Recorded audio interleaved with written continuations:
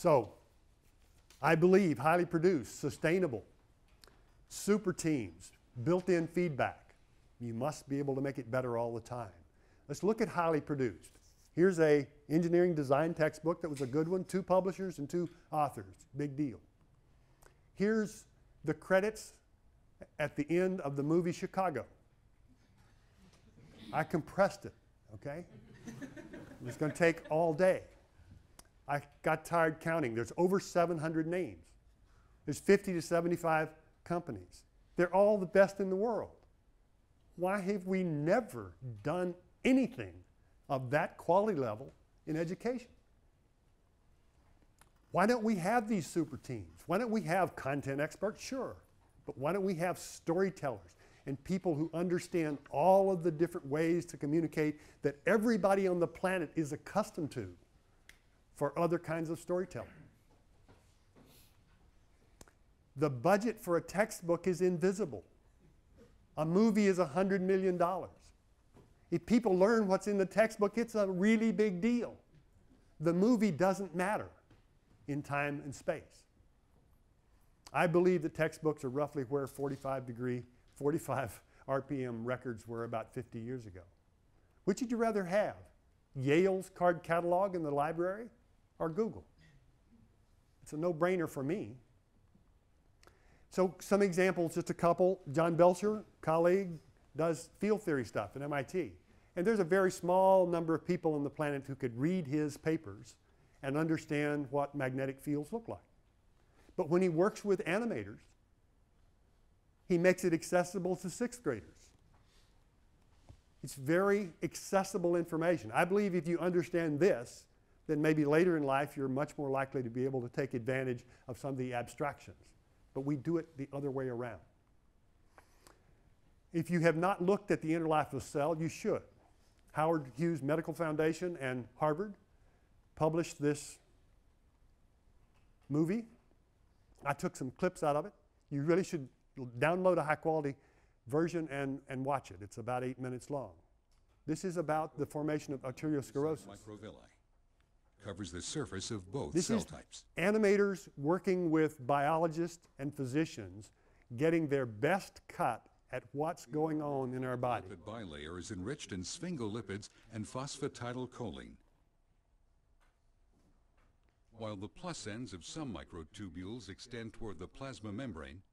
Imagine trying to illustrate that by drawing on the blackboard. Of protofilaments from other microtubules, causing their rapid plus end depolymerization. Do you believe that these things are in your body right now? Vesicles travel to and from the plasma We're membrane. full of them? The directional movement of these cargo. It took millions of dollars to come to understand this much about the biology of a human cell. Let's spend some money to make it accessible.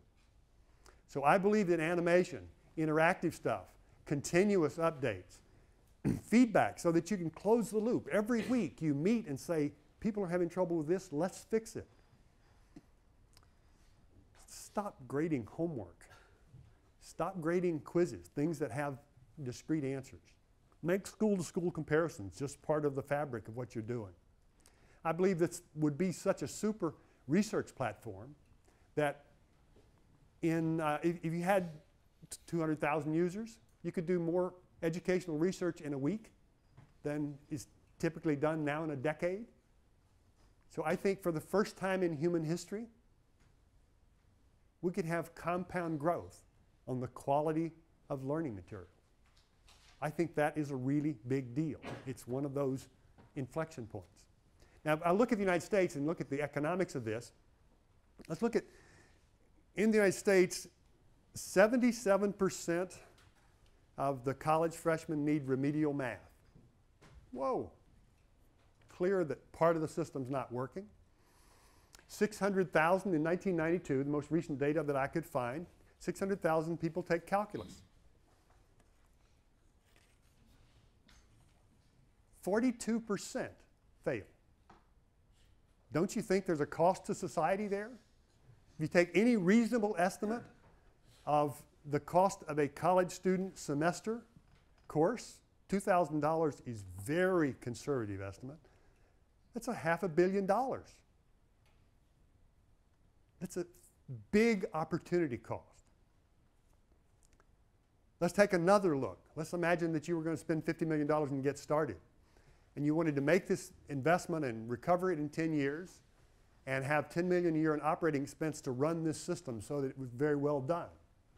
If you only got those 200,000 students that failed calculus to be your customers and charged them $100 each to save their $2,000, I'm not saying you can make it all go away, but you could cut it in half, but you'd recover your money.